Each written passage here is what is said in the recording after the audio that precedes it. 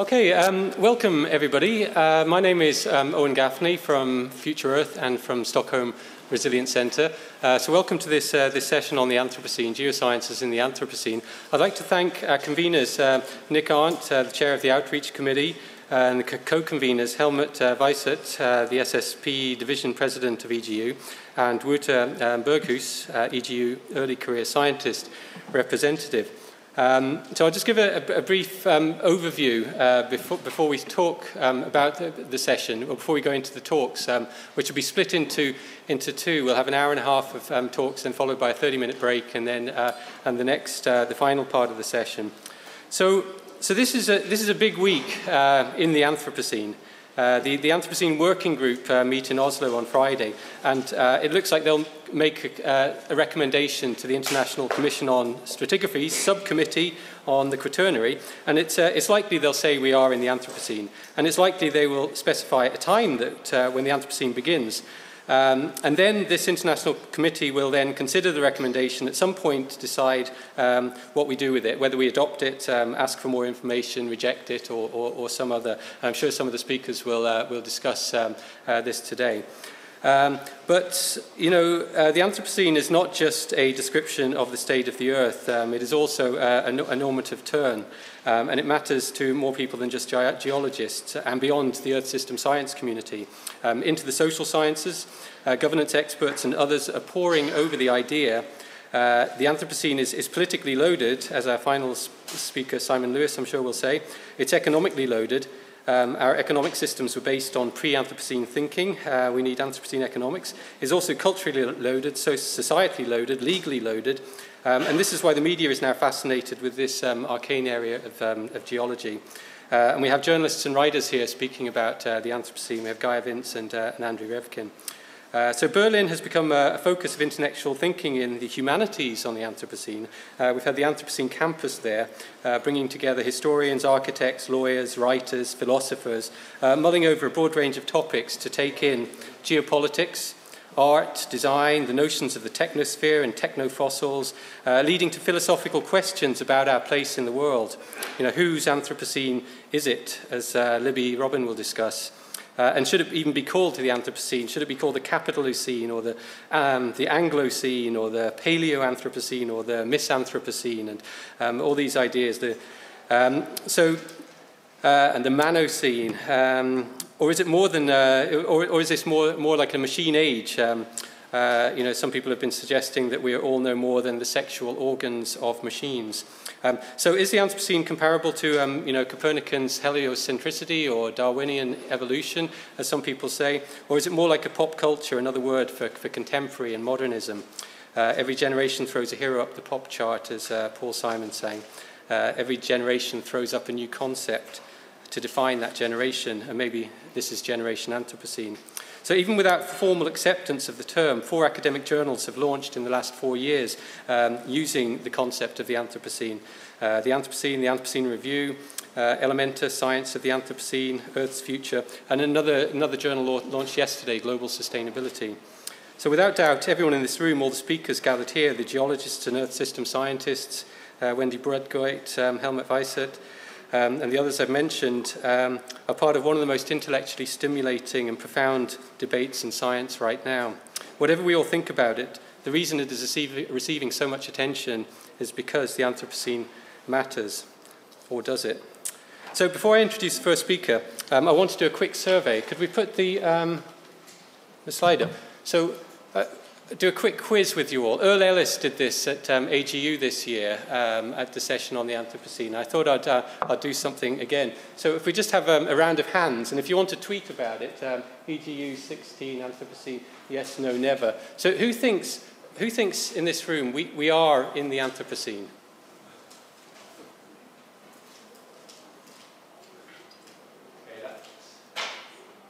I don't have anybody counting. That's so. Who says that there's not quite enough information to say whether we're in the Anthropocene yet? We still need to do more work on it.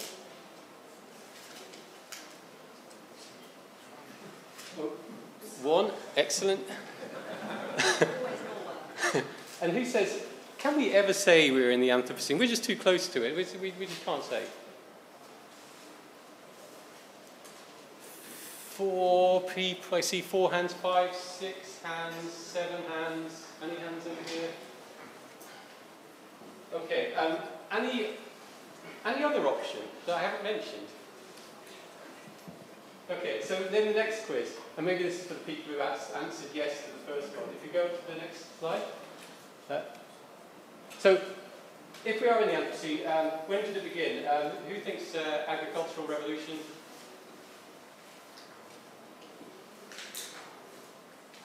One, 2, 3, 4, 5, 6, 7, 8, 9, 13, 14, 15, maybe about 15. Who thinks 1610? The enigmatic 1610 Orbis spike. All will be clear later. We have one for 1610. Anyone else for 1610? Okay. And good luck there. 1800 Industrial Revolution. Quite a few for that. 1950s Great Acceleration. Okay, I'd say the majority is the Industrial Revolution. Okay, fantastic. So with that, I'm going to introduce and invite up to speak our first speaker, Andy Revkin. Andy Revkin has explored humanity's relationship with the environment for more than 30 years. His prize-winning books, magazine articles, for 2 decades of writing for the New York Times, more recently for the .earth blog. Since 2010, he's taught courses in online communication at Pace University in New York State, and he was on the inaugural engagement committee of Future Earth, and he's a member of the Anthropocene Working Group who meet later this week. So welcome, Andy.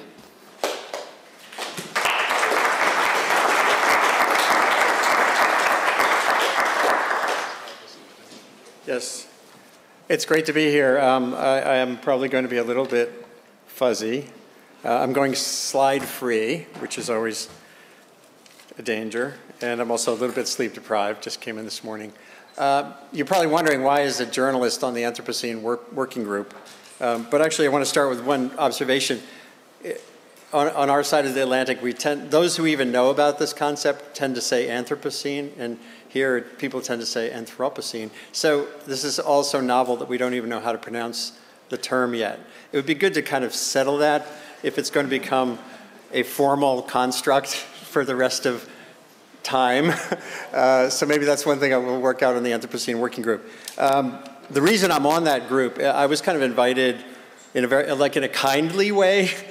For those who are familiar with the history of this, it really devolves from observations made by Paul Crutzen and Eugene Stormer, 2000, 2002, through that juncture, there was this more formal idea that we have entered a post-Holocene geological epoch or epoch of our own creation. And that leads to all kinds of interesting questions. And what happened was people found out belatedly that in 1992, I had written this book. It's a very inconsequential book in many ways.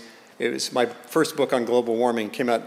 It was connected with the American Museum of Natural History exhibit that year, which was the first museum exhibition on global warming, which I had been writing about since 1988.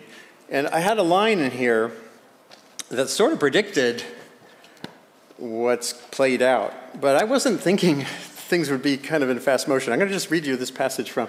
It was a chapter where, I'd been writing this chapter on kind of like change, the pace of change and what's going on.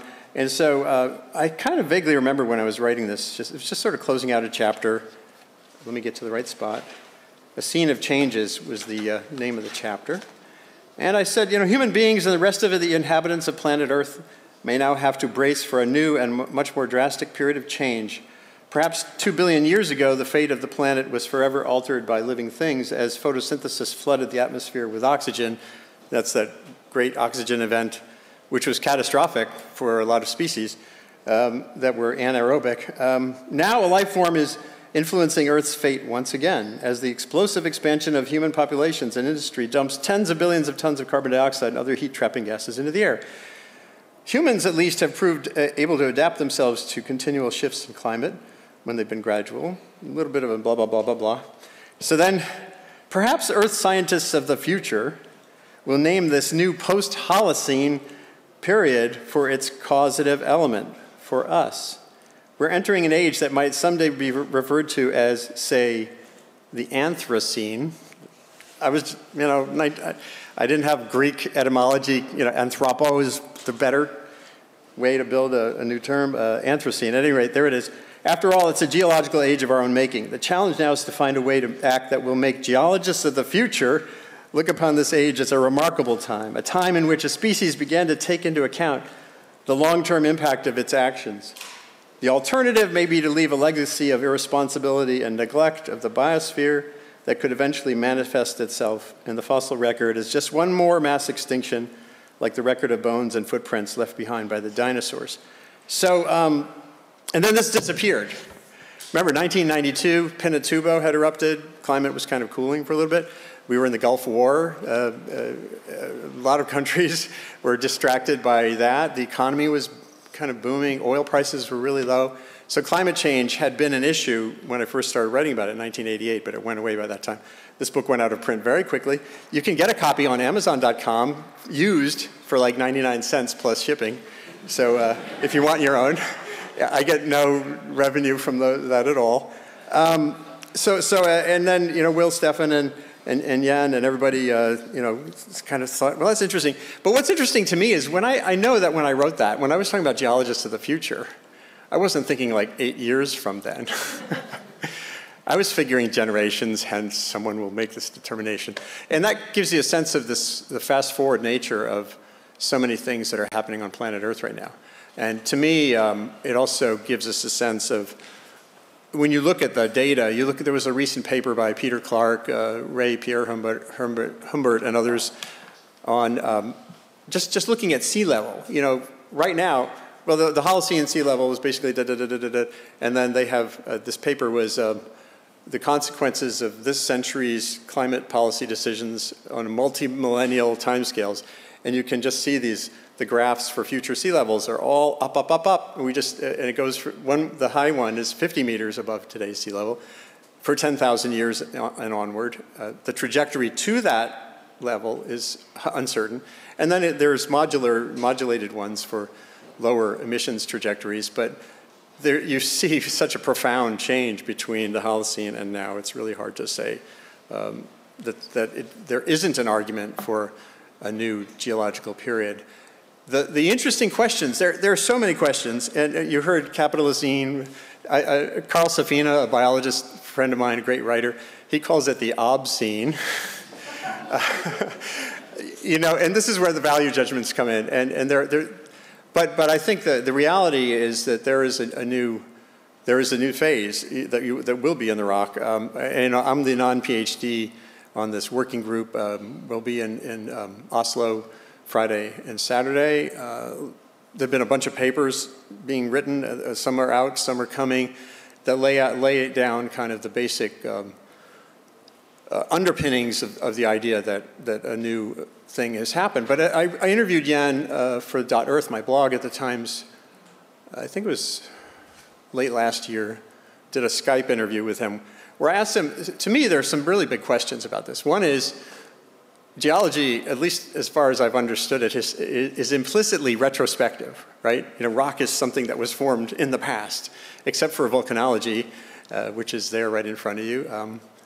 And so here's an epoch where you got your starting point, but you don't know how that's going to play out. So how do you name, how do you create, how do you formalize a geological period before it's happened? And he said, well, that's one of the many novelties that we face in this period. So I think it really is fundamentally new. And this idea of the anthropocentric questions is real. I'll give you another example of one of the uncertainties. I can think of two ways this could play out, where you have essentially a totally inconsequential human layer in the rock. You'll have that layer of radioisotopes from the atomic tests and plastic, lots of plastic. As George Carlin said, that was our destiny, just to make plastic, the comedian. But we could have almost an imperceptible geological Anthropocene if we basically go extinct or become, society just completely goes away, or if we become really smart and learn how to live on a planet with a limited footprint. That you could have a human Anthropocene, meaning a long era of our existence on this planet, but without much of a trace in the rock that you could point to and say something big and bad happened there, or not. So that's an interesting thing. Are we going to flame out, or can we have that long glow? Is it sort of like, to me, it's like the difference between a burning match head. So far, we seem very much like a match head. The fuels are there, the potentiality is there, and we just go as a species.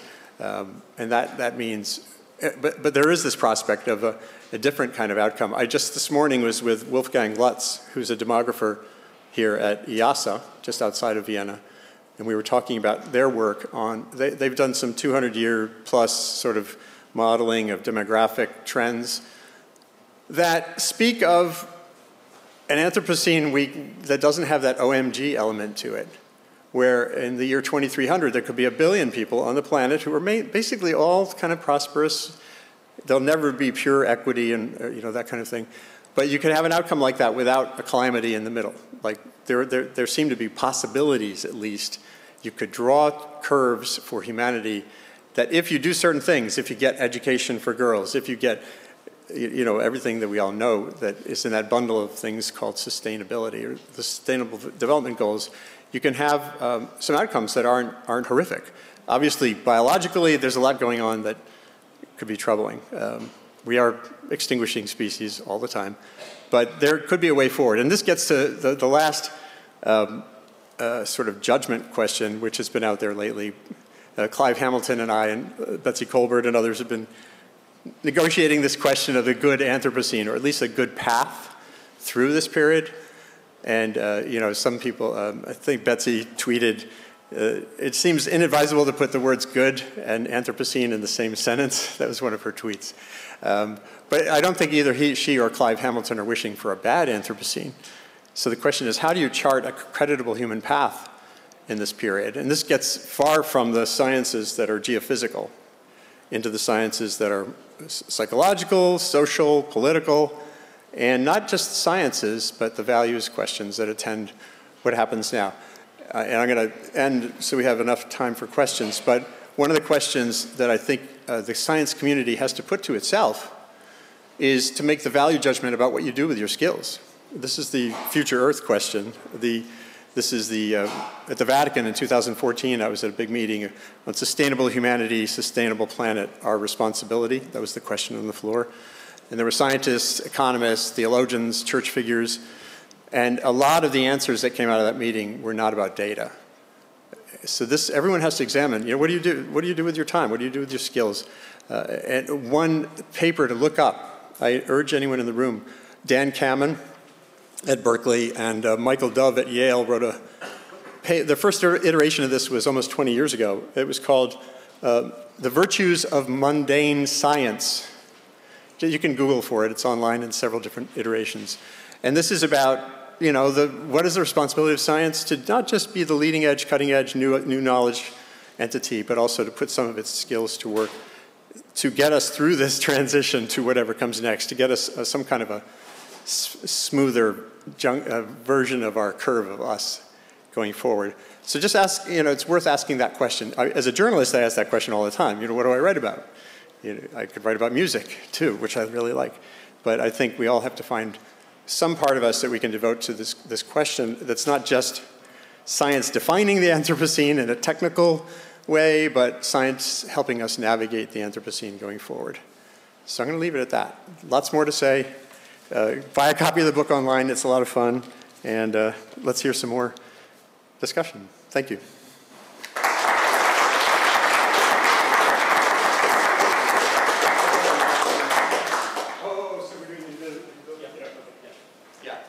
I'll stay here, because there's a lot more to say. But do you have some questions for me?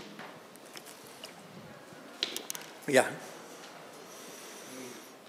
I want to add maybe another idea. When entering the Anthropocene, and this idea is coming from a very good book by Stanislav Lem called Fiasco. He's in a way saying, not using the word Anthropocene, that it is a devocation point. that we have two options. One is to go to a technosphere where the global biogeochemical cycles in the end are replaced by technology. And the other one is keeping our impact on a lower level and try to live under the natural biogeochemical cycles. And the more you go in one direction, the less it's possible to return to this bifurcation world. And I think we are not, as a global community, we are not really aware that we are at this bifurcation point, and we don't have a decision process. We have, in the moment, we have in Europe leaders who want to build fences around their nations and in the US walls. Right. And, so we don't have the political process. It seems that we are trying to depend on national solutions, which is definitely wrong.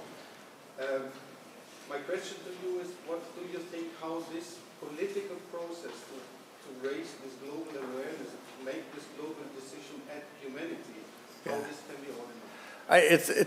Did everyone hear that okay? Well, I'll try to articulate my response around that question. I got to read that book. Lem? Yeah, it's called Fiasco? Fiasco, yeah. Yeah. Well, yeah, this is the idea that we're at a juncture where I'll tell a little story about the Zoom nature of us and this expectation that we just have to keep on zooming more as the way forward, the way out. Not just about geoengineering, that's a caricature, but think about in terms of agricultural productivity, more, or whatever. I was at the Santa Fe Institute maybe 5 years ago, and Jeffrey West, who's a complexity physicist, theorist, gave this talk where he said, he showed this graph that's essentially human history as a bunch of cusps of a zoom and then a pause and then a zoom and then a pause. And he said, we just have to keep doing, we have to go further in that direction. His talk was built around megacities, but had this presumption of needing to accelerate the zoom thing. And I've written a lot about the disinvestment in basic energy, let's say energy science and agricultural science, that we're neglecting to pursue what we need to do to get through this. But I keep asking myself this question of, is that just building more vulnerability? Another guy to look at is Stefan Hallgate. He's a World Bank economist who writes about how we always we do climate adaptation or any kind of adaptation, we do it to just the wrong point, where we think we've solved the problem, but we've actually built more vulnerability for the next bigger failure. And it reminds me, on the flight here, I saw The Big Short. Has anyone seen the film yet? It's kind of very American film, but it's about the financial crisis and these guys who predicted it. And everything in that film was an echo of this question that you just asked about. That film was about the status quo economists we just have to keep doing the same thing. Even these quants were going, wait a minute, this doesn't add up at all, and they were right. So it's a disturbing undercurrent, I think, but it's pre-political. It's about human nature to a certain extent. Politics is a reflection of how we think and how we behave and our short time scales. And so learning more about that is a vital part of getting through the Anthropocene as well. I can't tell you how bummed I am about how long it took me to start focusing my reporting on the behavioral and social sciences. I reported about global warming and all these issues for 20 years as just a sort of a geophysical, biological, technical thing. And then I got into the behavioral and social science and was like, oh shit, excuse my French, And that's partially what got me out of journalism, full-time journalism. I went to academia along with what I do writing-wise because I realized, I was looking at all these studies that said more information doesn't matter. Oh no, should I just spend the rest of my life writing more stories that don't matter? So, I don't know the answer to the question, but it's a great one, an important one. Probably time for one or two questions. Sorry, yeah. Can you wait for a microphone? We'll do Simon and... Yeah, well, him and then Simon. Okay. Or you could, they could just ask the two questions, and then I could... Oh yeah, sure, take them both at the same time. Yeah. Okay, yeah. Thank you for your presentation. I was wondering, having your last remark, your conclusion about geosciences need to focus how to navigate us out of the Anthropocene or into the Anthropocene. since this is a session on geoscience and the Anthropocene, you have some recommendations how geoscientists should bring this message, or should indeed not focus on their methodology or on their just their fact finding, but maybe have something else in mind? Yeah, and Simon, do you want to ask your question?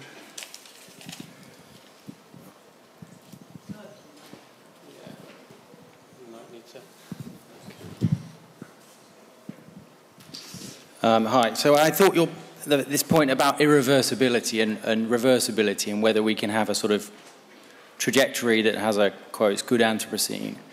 But if you look at the big changes in Earth's history, then they're all about what happens to life.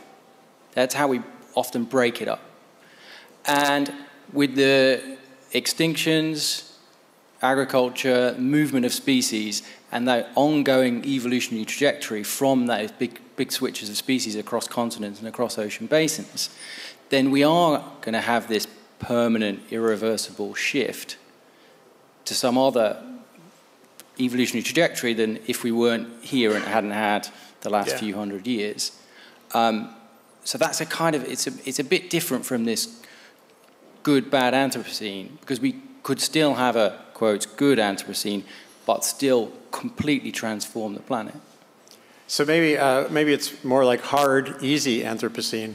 I mean, to some extent, the good, bad stuff is all a judgment call based on what we, Homo sapiens, think about what we need. You know, the loss of the Great Barrier Reef, corals as a group of organisms are going to be around way longer than we are.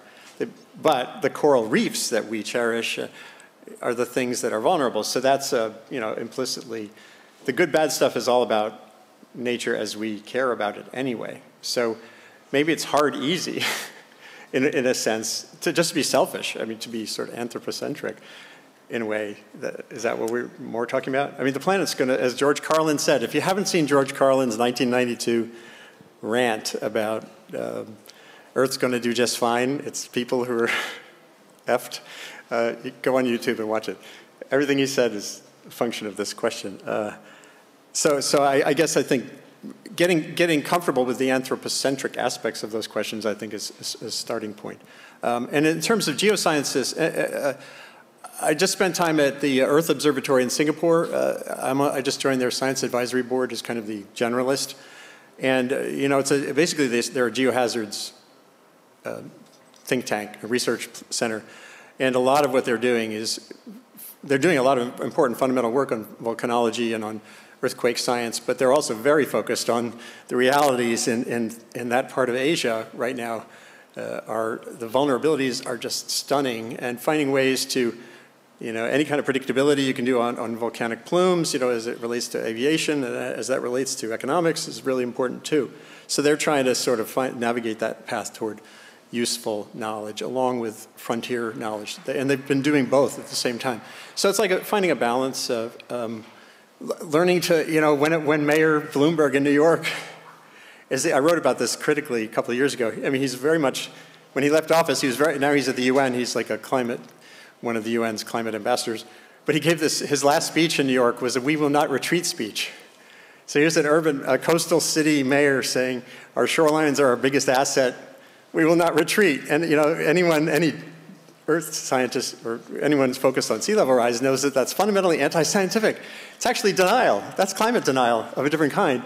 And you know, pointing that out in a constructive way, saying we have to find a way to design cities in an energetic, enthusiastic way with the idea that there's no new normal coastline anymore through the rest of human experience for at least 10,000 years. Whether it's a low trajectory or a high one, there's no new normal coastline. How do you do that? So that's kind of a, you know, there's an opportunity there. It's kind of engineering-ish, it's less science-ish, but at least pointing out those realities, I think, is an important starting point. Okay, thanks very much, Andy. Sure. That was a fantastic opening and good scene setting, and it leads perfectly on to the next talk. So I'd like to invite Libby Robbins up. Libby is Professor at the Fenner School of Environment and Society and guest professor at KTH in Stockholm. She's an environmental historian, working in environmental history, museum studies, history of biodiversity, biological conservation, ecological humanities, and the history of science. And we'll speak about how do people live in the Anthropocene. Thank you, Libby. Thanks very much, Owen. Just to be really confusing, my name's Libby Robin. I've written about birds, but it's not Robin. Well, how do people live in the Anthropocene? This is a humanities sort of question. So we're not... I guess we're picking up where Andy just left off about navigating the Anthropocene. But I think the way we do it is we're looking at effects, not causes. And a lot of the discussion about the Anthropocene has been about when did it begin and where is it going, rather than how do we live with it. So that would be the slight difference in my approach. Yes, it does work. Is that not clear? Oh. So can everybody hear me? Whoops. That's interesting. And can people follow my accent? I appreciate an Australian accent is a little unusual. I want to talk about Anthropocene and Anthropocene, capital and lowercase. I'm not going to talk about Anthropocene and Anthropocene. It's quite simple. If you say kilometre, you say Anthropocene. If you say kilometre, you say Anthropocene. End of story. Nothing very interesting in that. But I think the idea of I do need to walk around. I feel stuck behind there. It's much better. So we have a sensu stricto. This is what the stratigraphers and the golden spike are all about. And we have a sensu lato, and this is what the artists are doing. This is a wonderful painting of the blowing up of the Didcot nuclear or coal-fired power station towers in Britain last year, and it's got a video on top. So Alexander Boynes did the video, and Mandy Martin, who happens to be his mother, did the artwork underneath. It's an amazing combination. So we're having all sorts of Anthropocenes, and I wanted to sort of look at the trajectory, and I'm putting the Anthropocene Working Group and the Great Acceleration somewhere in the middle there, since we've already heard about them. So if we start with the chronostratigraphic chart, where the question is, have we left the Holocene? That's, I guess, the question. I'm a little concerned, just Andy's comment about not having future before. The Holocene didn't have an end before, so we've had futures before. That's not a problem. Now, this is a group in Stockholm, Jon Rockstrom and others from the Stockholm Resilience Centre, and they've developed this pie chart on planetary boundaries, which has been regarded by some museums as quite iconic. When you see Anthropocene or climate change in museums, you often see this chart. It's got a big image for how many planets are we using up for all these amazing factors: the biosphere integrity, climate change, land change systems, freshwater use. But they're all things that we can measure, that are global, and they focus on the operating space of humanity rather than on people as agents or holders of moral responsibility. So the question for them is,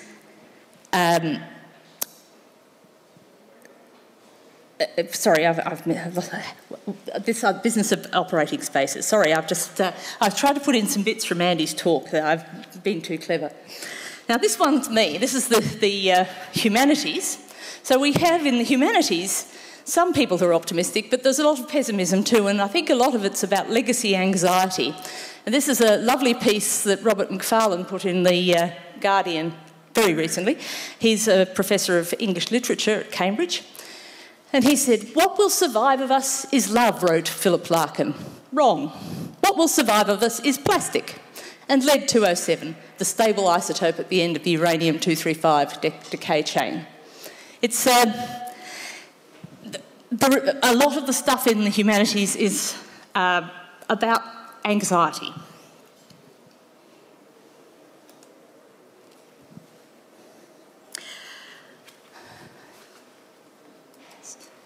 Sorry, the mouse isn't working. Yeah, that's better if you just... I just tell you to go forward, that's easy.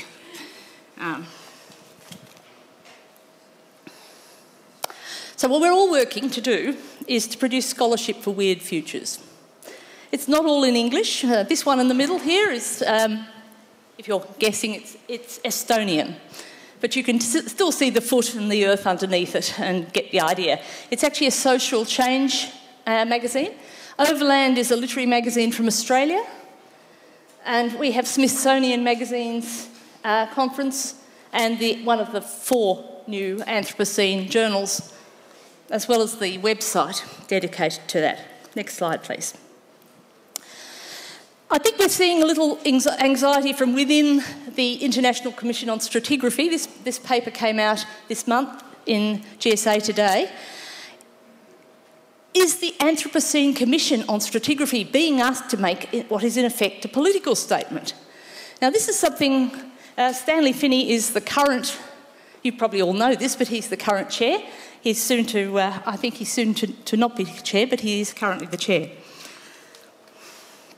I'd like to say that I think that this paper is about defending the ICS knowledge system against alternative scholarly methods and against integrative methods across disciplines.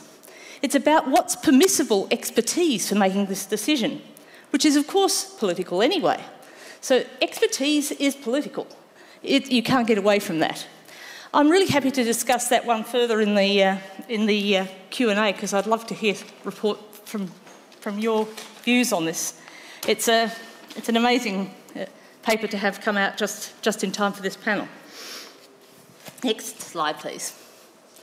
So I'm a historian, so I should explain. I come from the history of science. I'm interested in the history of scientific controversies. And this one seems to me to be perfect. This was a forum that was published in the Australian Historical Studies, which is probably a journal none of you have seen, but it was on the Anthropocene in 2013. Next slide, please.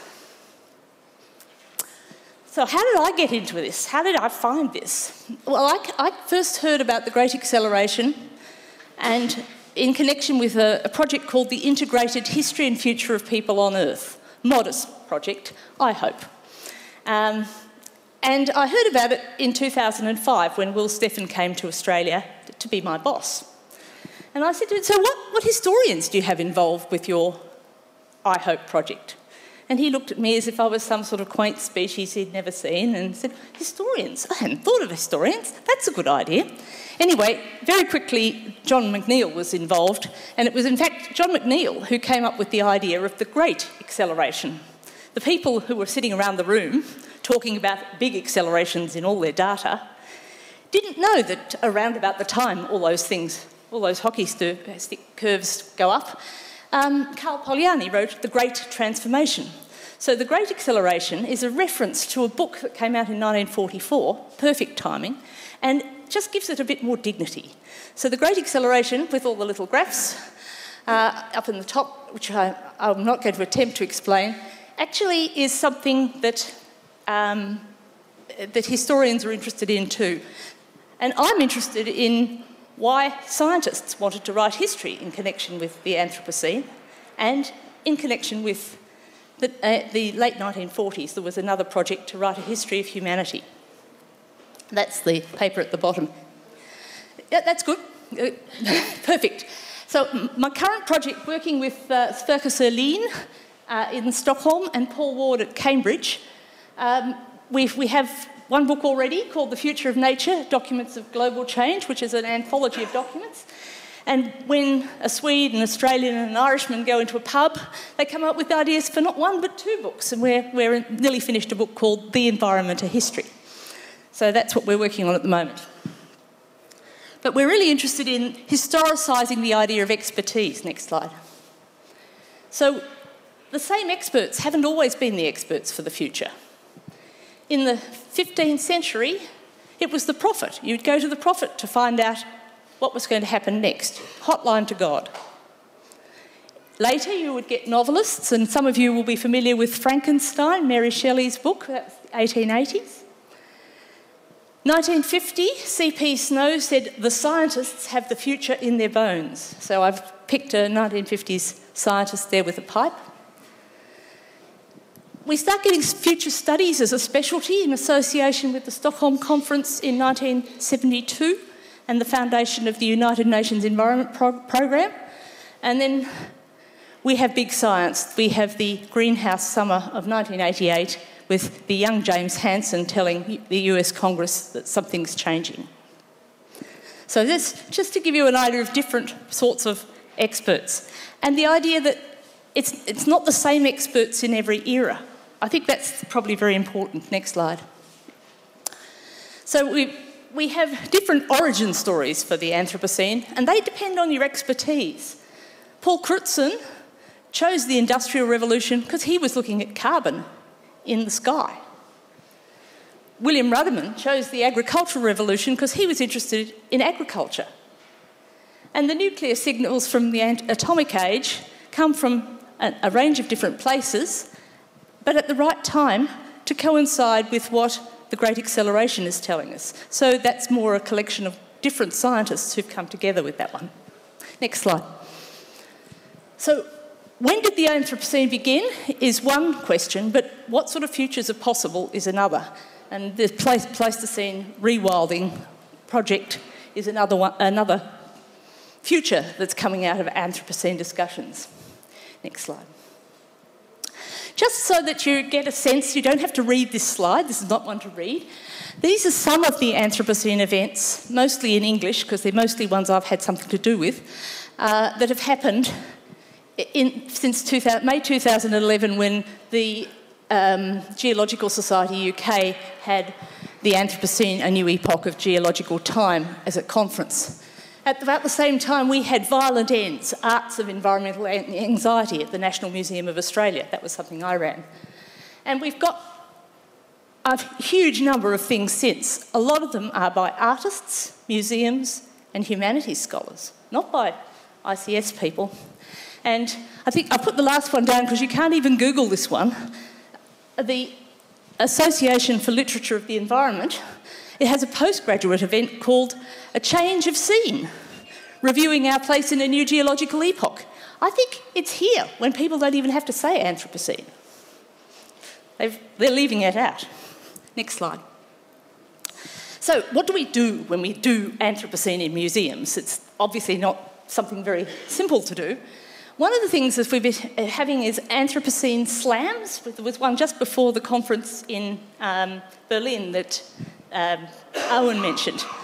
And we bring along an object that speaks to the Anthropocene. And it's like a poetry slam. You have to actually perform it. So you've got 3 minutes and it's fast and it's happening. The only difference between a poetry slam and an Anthropocene slam is it's collaborative, it's not competitive.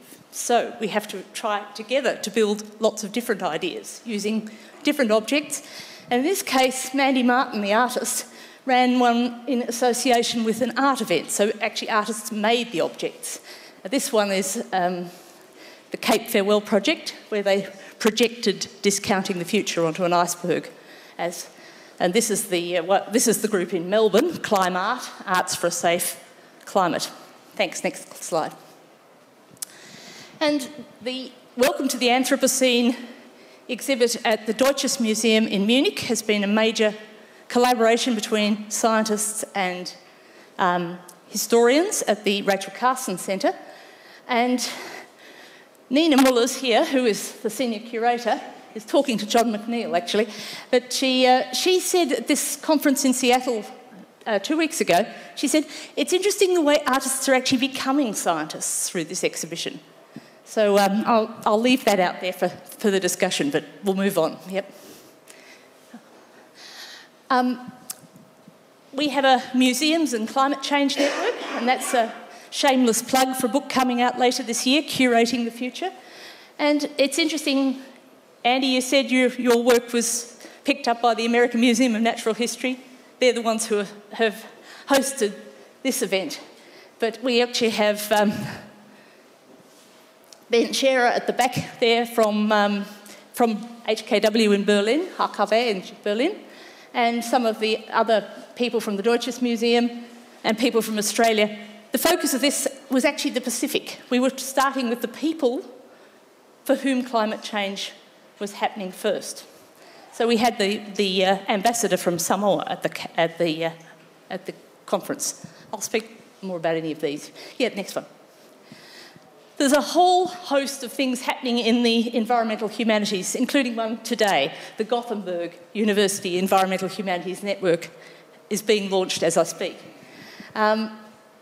These are people who are thinking about how people need to respond, not denying or saying it's happening, but saying something's happening, and this is a good metaphor for talking about rapid change in our time. It's about the dynamic change and how that affects people. And so again, don't worry about the detail, but there are lots happening. Next. So I just want to finish up with the thought that it takes more than 2 cultures to see the Anthropocene. And this wonderful sculpture is underwater, so it will change with time as the fish and coral change. Jason DeCaires-Taylor is the artist, and it's called The Banker, and he has his head in the sand. I think as well as taking more than 2 cultures, it might also take bottom up as well as top down. So we need to get away from fixing the Anthropocene and turn it into asking questions that can invite small solutions from below, that people have a hope of answering. If there's no hope of doing anything, people will do nothing. We know that for sure. So what we need is to break the questions down into the size of questions that people might actually be able to find solutions for. Last slide. And I'm going to finish with where we began with the Anthropocene, with Paul Crutzen. And his advice: there are many things that make me feel positive, most of all, through the creative strength that can be found in art and literature. We can understand the world better.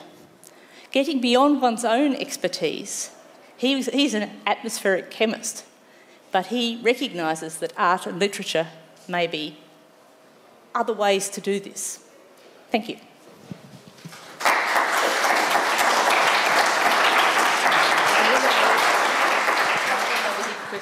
Great, thanks very much, Libby. So, any questions arising from Libby's provoking talk?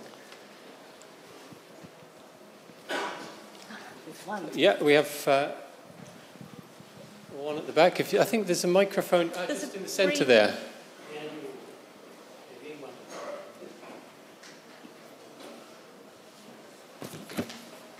Thank you very much for making nicely the point that the Anthropocene is out of the hand of the geologists and earth scientists and sowing too many rains. So, but what is now your answer to the question between the end we have to tackle? How to bring the natural science side and the non-natural science side together, showing that there is thinking in many areas happening. This is the soil out of which we have to grow. What we have to do next, in order to put it in my words, to give the humans as an engineering species the ability to shape the future, that this is a nice one for us.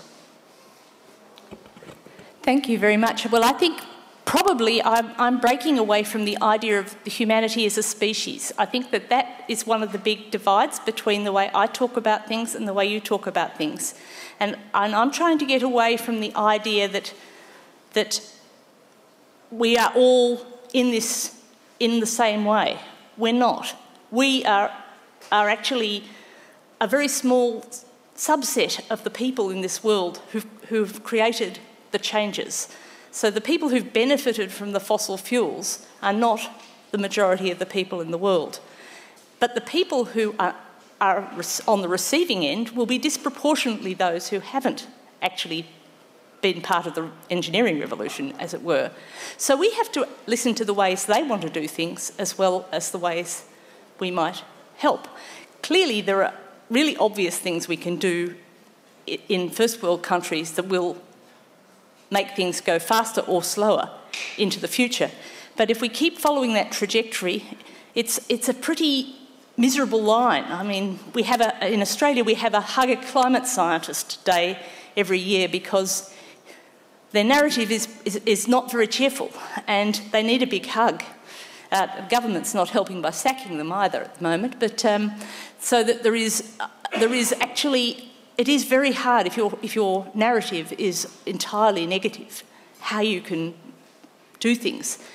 But you can move people's hearts and hands to work to support their minds. So that if it becomes an engineering problem and it's your hands, maybe that's different from if it's your science. And if it's your heart, it's different again. And we've got to try all those things, not just one of them.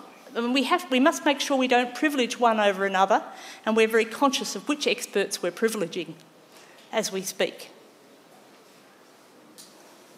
Okay, there's a question over here.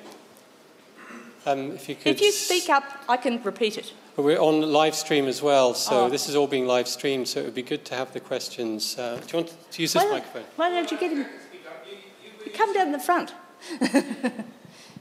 Then you'll be on the screen. It won't be just me. That's a good idea.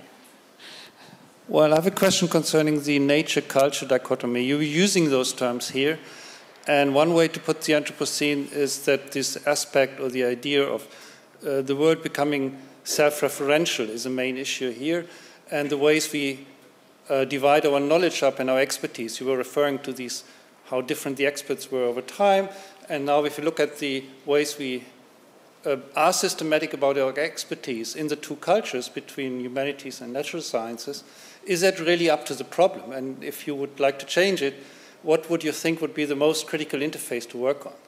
Because simply the way our science is geared up may not be matching the problem anymore. I think I agree with the comment without really being able to say terribly much, except that I think that we do need to become more familiar with each other's language. And among my colleagues, people are quite scared of very technical sounding documents, and that puts people off. And they really get it when someone performs it. I mean, at the conference we had which was about climate change rather than the Anthropocene, but at the conference we had at the American Museum of Natural History, we had a young theatre performer lying on his kennel dressed up as Snoopy the dog, and the sea rose around him and he was talking. And people could see that the kennel was clearly in trouble in a very upfront way. So I think using everything, talking, drawing, performing, having objects, different things will switch different people on, and we need technical language and we need the information that the geosciences offer as well. I mean, it's just, we can't say that we need to know more and more and more of the same.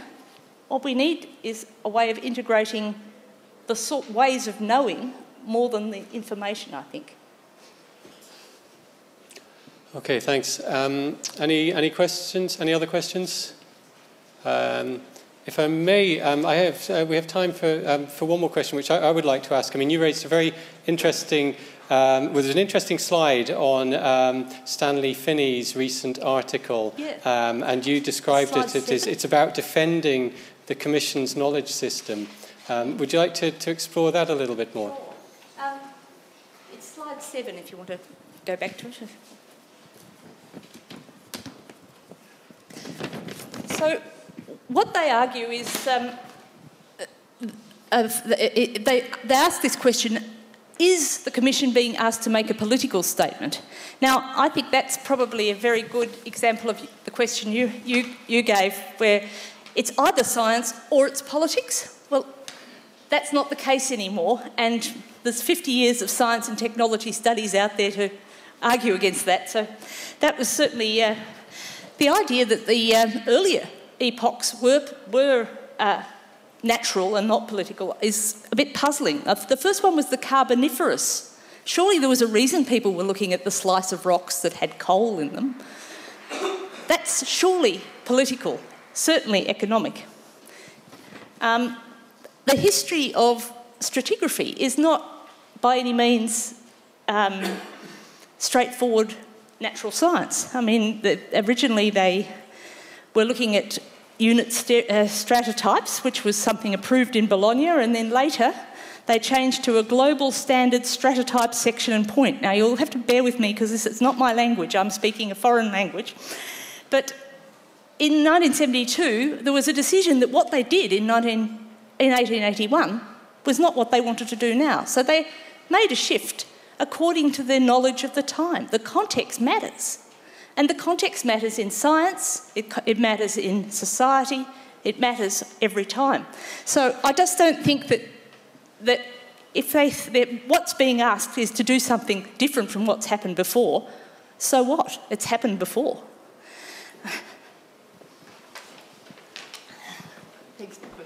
Thanks, Libby, and which is a very provocative answer. Would anybody like to have any comments on that? Any responses?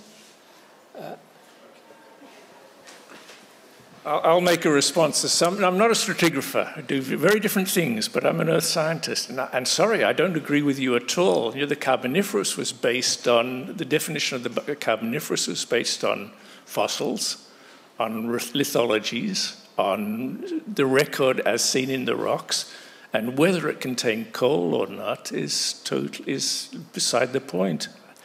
But it was the first one named, and when Captain Cook came to Australia, to take a random example, he was looking at where there were lines in the rocks that were black and may be coal-bearing. That was one of the things that he actually records in his journal. Yes. So the reason for looking at rocks in strange places was to find resources. Sure, but I don't think Captain Cook, with all due respect, was a stratigrapher. Neither do I, but I think that he was speaking to a particular empire, and that particular empire, stratigraphy emerged later as a science, but the idea of looking at rocks for stripes was there to build on. Okay, Libby, thanks very much. I'd now like to invite up our final speaker for this session before we go to a break, and that is Gaia Vince. Gaia Vince is a journalist. She writes for and presented for the BBC and for The Guardian. She's been an editor, the news editor at Nature, an features editor at New Scientist, and writer for Nature Climate Change. Last year, she published Adventures in the Anthropocene, this book here, and it won the Royal Society Winton Award for Best Science Book of the Year. I think it's an incredible achievement, and it's really, I think a lot of the book focuses on marginalised people and what the Anthropocene means there, and Gaia is going to explore some of these ideas now. So please, Gaia. Would you like this, or? Yeah, probably. I'll try and actually, I might use the same device with the clicking because I'm not very good. So I'm also not an academic scientist, and I'm also Australian and British, so I'm both. So yeah, as Owen said, I was working at a desk job in London at the journal Nature. And across my desk was coming increasing evidence of a big change that was taking place. I was getting papers about moving rivers being dammed and rerouted, about extinctions, about changes to the chemistry of the oceans, temperature of the atmosphere, all sorts of things. And the one constant theme in all of this was us, was humans. And so I thought this was very interesting, and so I set off to explore the world at this extraordinary time that we're living, which I would say we are entering the Anthropocene. I don't know how long it will last, but people already are facing the consequences of this. And I was interested to find out what happens when people live at the forefront and what it means for us. And I mean, our civilization, our culture, humanity, this big sort of superorganism we're creating, it's really evolved during the Holocene. Our culture as human, as specifically human way of life, as opposed to all the other primates, as opposed to our human ancestors and cousins. And so what does it mean for us now moving into a time of unstable climate, which is unpredictable, where the world is getting warmer, of an increasingly large human population and of limited resources? Because the world that we have created, we've created very much in a time of stable, reliable climate where we can predict more or less when the monsoon is going to come, when human population is pretty low and when resources are plentiful. So lots of questions. And how are we going to meet the crises that we're facing as a species? Crises in how we're going to feed ourselves, how we're going to provide enough water, where our resources are going to come from, where we're going to live, what is our relationship to nature? All these huge questions, I think, are raised for scientists, for artists, but for us as humans living together. So, I'll just take you quickly through some of these. So when we look at how we're going to feed ourselves as a species, this is the Hadza people who live very much as we lived before our invention of agriculture. It's a hunter-gatherer lifestyle. They have a very varied diet. Hunter-gatherers have a very varied diet. They eat lots of different vegetables, lots of different fruits, honey, meats, all sorts of things. When you think about their resources that they use, they're dressed in, he's got baboon fur for his headdress, he's wearing animal skins. They have some trade, limited trade with neighbouring tribes for things like metals, for steel. Could we all go back to nature and live in this very sustainable way? Well, it's sustainable for the environment, but when we think about what sustainability means, we need to look beyond the environment. Is it sustainable for our species, for a large population? And no, of course it's not. These people are facing an extinction of sorts themselves. This way of life, the hunter-gatherer way of life, is for all hunter-gatherers, whether they're Inuit in the Arctic or whether they're Hadza in the tropics, are facing an extinction, which is, to me, very sad, because I come to all these questions from a very human perspective. What does it mean for us? And the great diversity that we have of human cultures is what makes life very exciting for me.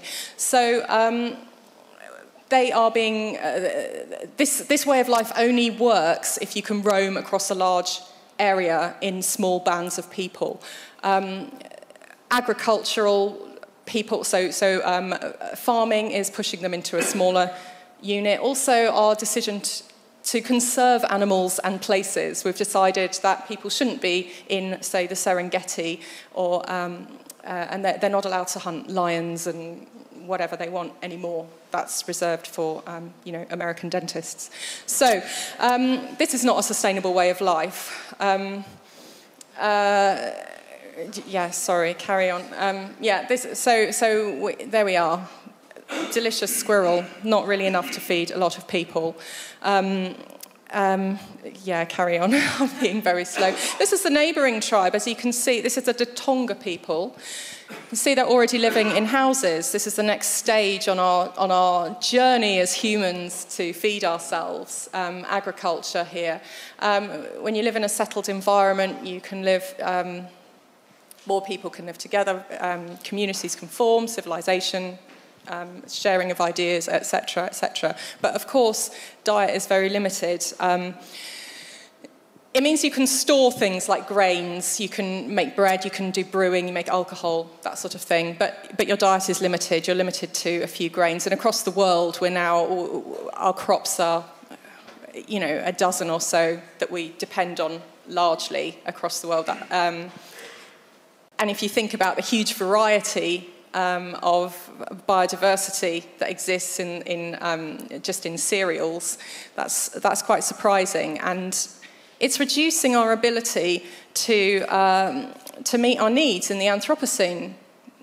We all know what happens when you rely on a very small number of crops. You risk all sorts of pests, disease, and malnutrition from other ways.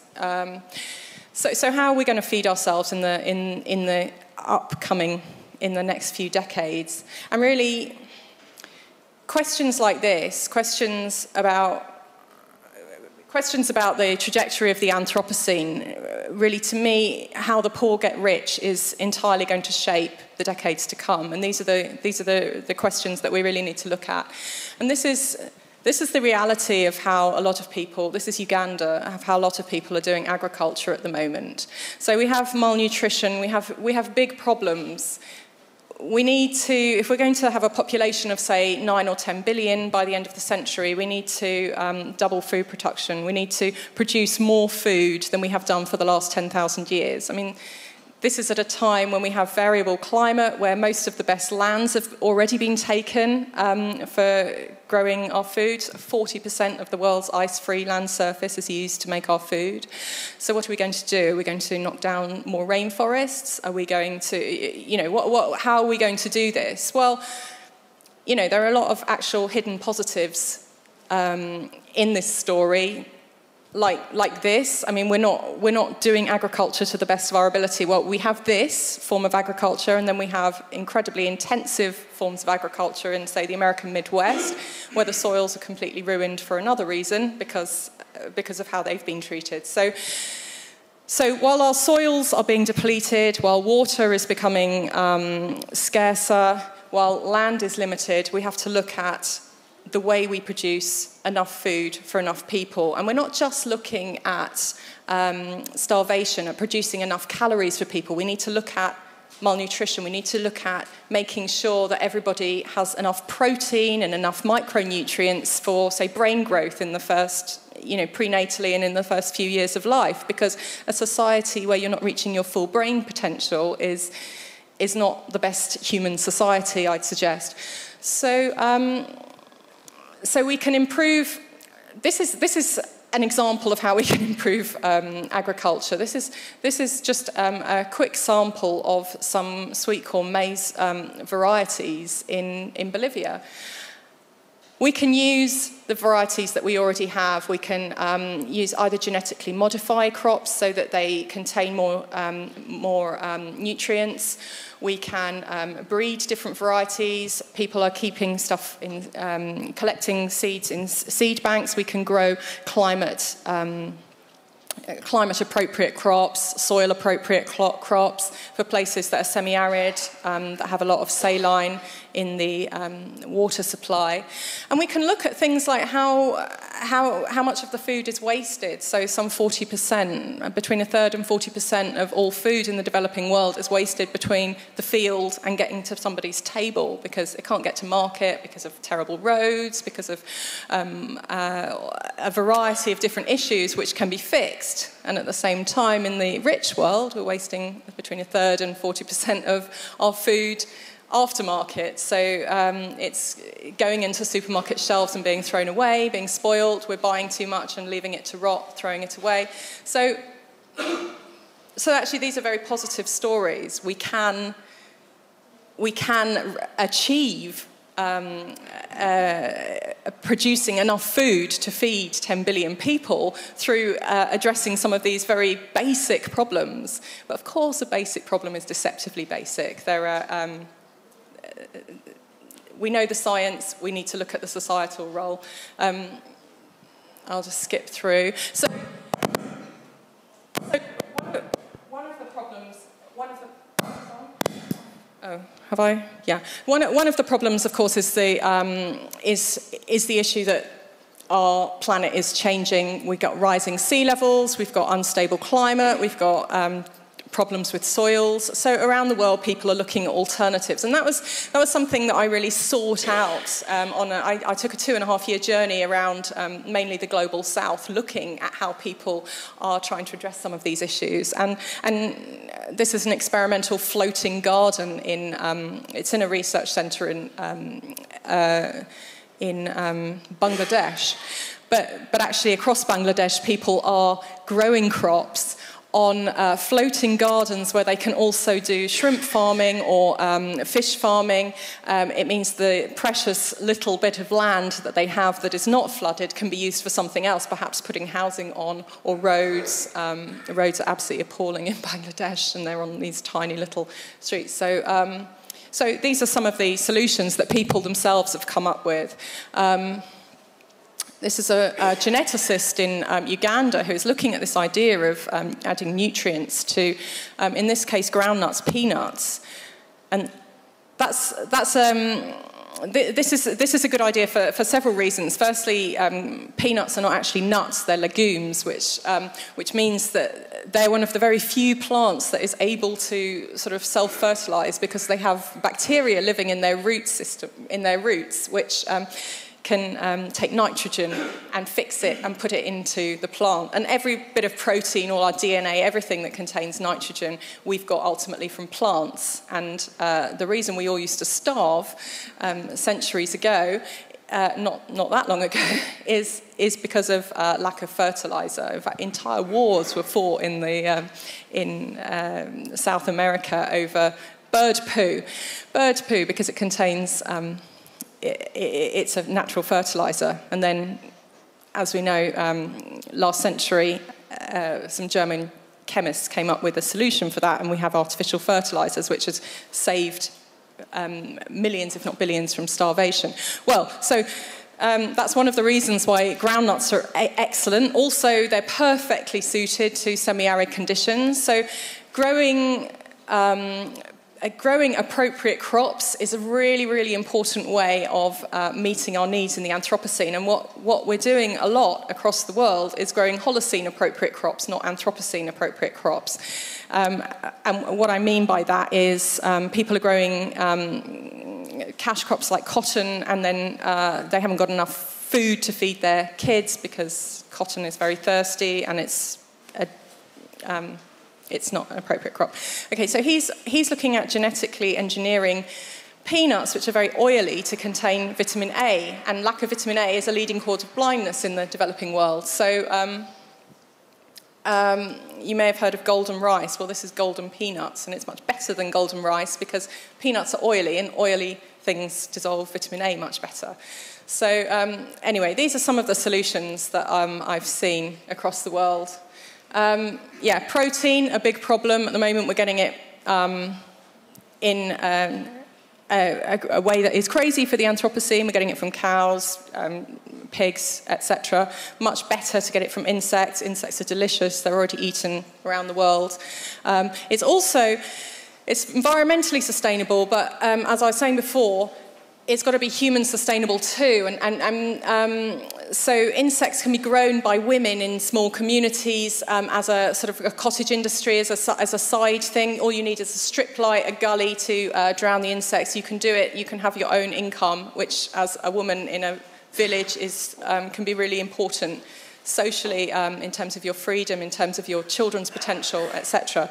So yeah, these are some of the options.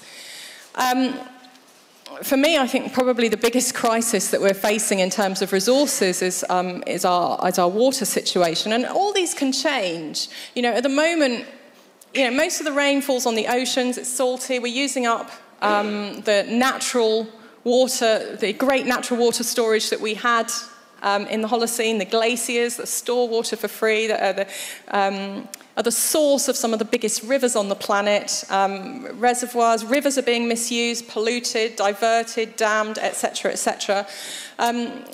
This is in the Thar Desert on the border of India and Pakistan, where they're rediscovering the ancient steppe wells. They're cleaning them out and reusing them, and it's actually a very efficient way of storing water. So looking to the past to find clues of how survive in the future. But when I say water is a really big issue, it's a really big issue not because we haven't got water, because we've got lots of water, the oceans are there, we can do desalination, and desalination plants are being built everywhere. But at the moment it's costly. It costs a lot of energy to produce that.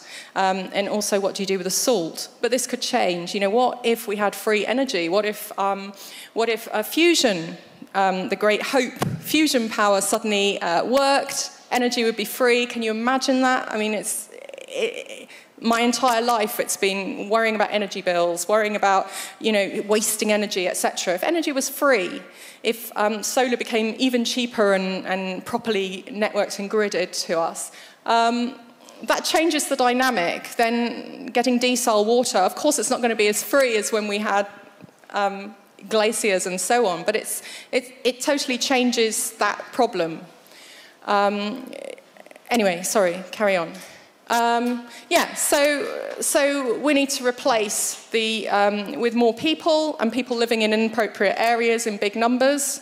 As semi-arid conditions continue to expand and we have deserts in cities and slum dwellers living in deserts and so on, we need to bring water to people. So this is a canal system, and canals are being built, but not in nearly a big enough number. You know, our water, our hydroengineering is minuscule compared to the problem that we are facing as a globally urbanizing, migrating community of humans who all need water to drink for agriculture, etc. So water's a big problem, and it's something I focused on quite a bit on my journey. This is Ladakh in the Himalayas, which is a high altitude desert. It really never rains here. It's on the border of India, Pakistan and China, a sort of contested region full of these really incredible Buddhist people that speak Ladakhi. They have an ancient and beautiful, beautiful culture. But they are migrating, and this is to the villages because they can't make their agriculture work because it relies entirely on glacial meltwater, and when the glaciers disappear, they have no water. So someone's come up with a solution to this, a retired railway worker, Indian railway worker, who has pretty much by hand and with the help of villagers built artificial glaciers, which sounds impossible. And if you were to plan this, you know, sitting at a desk somewhere, you would think this is impossible. I won't even try it. But when you live in this situation and you are pushed to try it, some people will try alternative solutions. And so he creates a depression in the shadow of a mountain. Where the sun doesn't rise high enough to, in the winter months to hit this particular area. So any meltwater from glaciers higher up still, and to consider this is already 4,500 meters, you know, this is, for me, completely out of breath, head spinny territory.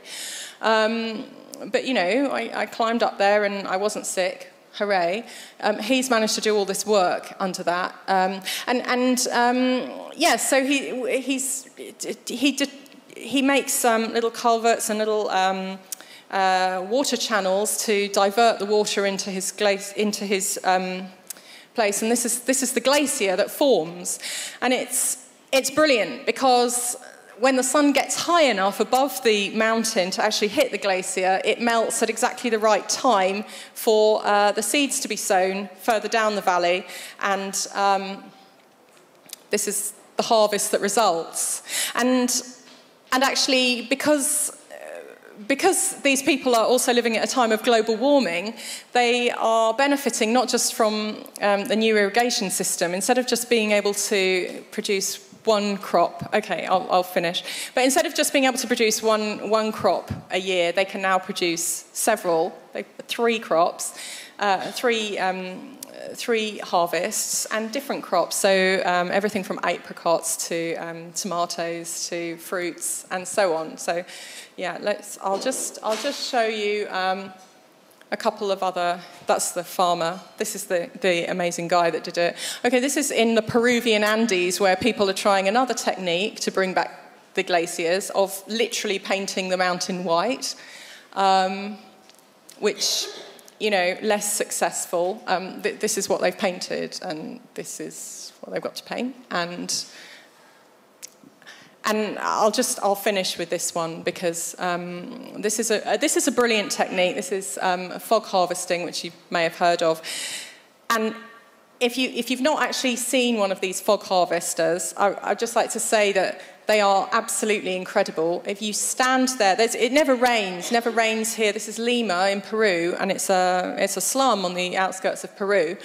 And it never rains here at all, but the air is thick with this fog.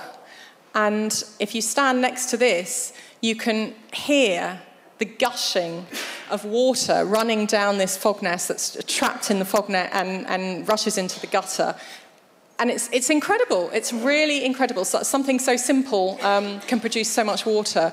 So I guess what I'm trying to say is that people around the world are already dealing with the consequences of the Anthropocene. That we're either going to have to restore Holocene conditions in some places, and that may take geoengineering solutions like the artificial glacier, or much bigger solutions like geoengineering the climate.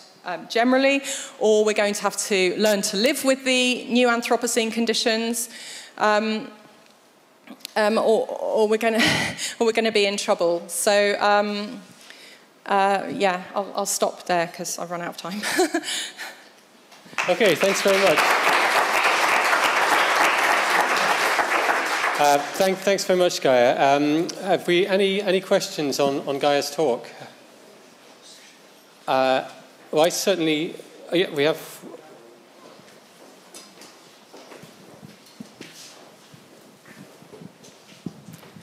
Thank you for your talk. It was very interesting to see. You showed that people already are capable of dealing with the Anthropocene. Is that what your end statement was? How do you think that geoscientists may have they an ability to help those people again with their techniques, with their knowledge of the Anthropocene? Well, so I think it's almost a two-way process. I think it's worth. So these people are not waiting for scientists, obviously at Max Planck Institute or Oxford or Yale or wherever, to come up with a solution for them because they're living there and they are seeing the solution right on the ground. But at the same time, so I think it's worth the scientists actually going out and seeing what people are already doing.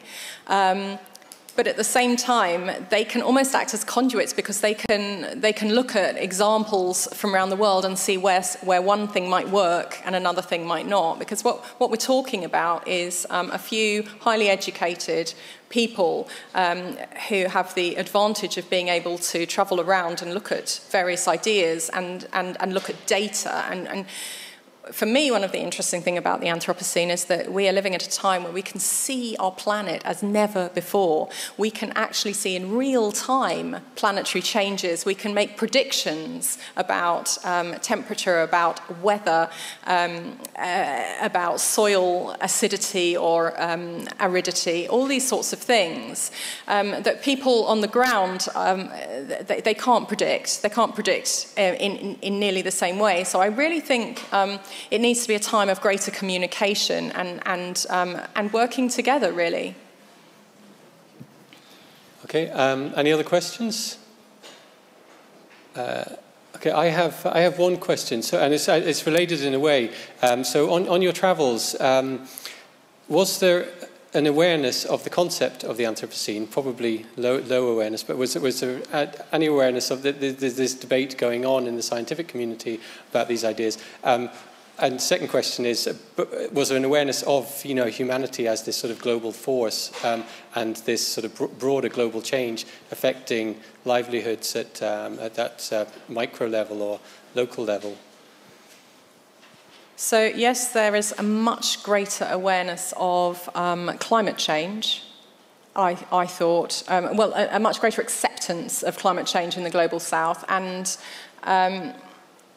again, it's political. Obviously, everything is political. But so in a lot of ways, things that were not directly related to climate change would be blamed on climate change. But there is a direct appreciation of climate change because people see it. They're much more upfront against it. In terms of environmental change, I think it's hard when you're one person living in your own area and you don't move further away, so you only have experience of your area and you see that change. And yes, they experience environmental change massively, massive environmental change. But whether there's an awareness, I don't think there's an awareness that this is a global situation rather than just affecting their place.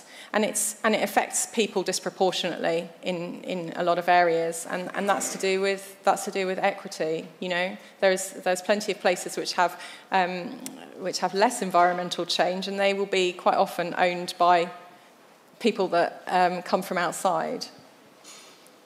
Thanks, Nick. I'm afraid your rather optimistic viewpoint has made me much more gloomy.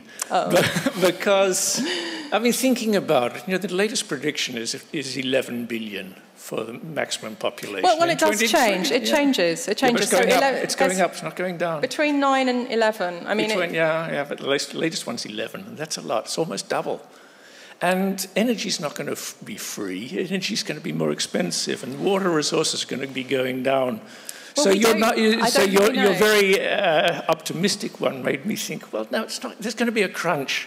There's going to be a major, it seems to me, it's very hard for me to say that this sort of measure will really save humanity. There'll probably be some really drastic and nasty sorting out, which if things work well, will mean there'll be a population of 1 billion or so sometime towards the end of the century. But I don't think it's going to happen in an easy, friendly way. Huh? Okay, I don't think there will be a population. I don't know, obviously, but I don't think there will be a population of just 1 billion by the end of this century, unless there's a cataclysmic event like a big epidemic, pandemic that wipes out a lot of people, or a massive volcanic eruption, I mean, there are obviously scenarios. I think our environmental degradation has great potential to make quality of life very poor for a lot of people, and certainly puts a lot of lives in danger. But I also think that we innovate, and we innovate technologically, but also socially, and there are lots of things that you can't predict. And when I say we might have free energy, this is an example of something which I don't think we can predict, but could be a massive game changer. There are a lot of things that could be a massive game changer, and that's one of them. And that means that water is not the problem it was, but we still face other issues. How are we all going to live together in cities? Who's going to be rich? Who's going to be poor? Those sorts of. I mean, I'm not downplaying the crises we face, but I don't think it's helpful to be very pessimistic, because I'm a naturally optimistic person, and because I think that there is so much potential for us coming out of this in a good way. And I've been around the world and seen some really horrific things, so I'm still optimistic. I just want to be sure people are clear. Wolfgang Lutz, who I just met with this morning, and I've written on his work for years at EASA, right in Luxembourg, right out here. His projections over the year 2300. There could be 2 to 3 billion prosperous people. No one is saying that that's possible by 2100. But just to give you a tiny little fragment of what getting girls through secondary school in Africa means, the difference in Nigeria between a Nigeria later in the century with 300 million people or 750 million people. That little tweak. Obviously, Boko Haram is not making that easy right now. But governance, working. So just that one thing, getting girls through high school, is the difference between 300 million and 750 million Nigerians. I'll just add to that. I'm asked quite often if human population is the big problem. And yes, we have a huge population with the largest number of big animals that's ever existed on the planet, and that's extraordinary. And the next in line are the animals that we've created through breeding to serve us, cows, chickens, etc. So yes, that's the root of the issue. But population acceleration is actually going down, and in a lot of places, that's the big worry that Japan or I think Austria as well. They have a problem in that they're facing a population crisis of an aging population, not enough young people. Obviously, there's a solution to this called migration, but no one's going to talk about that. But population is already sorting itself out as nations get richer.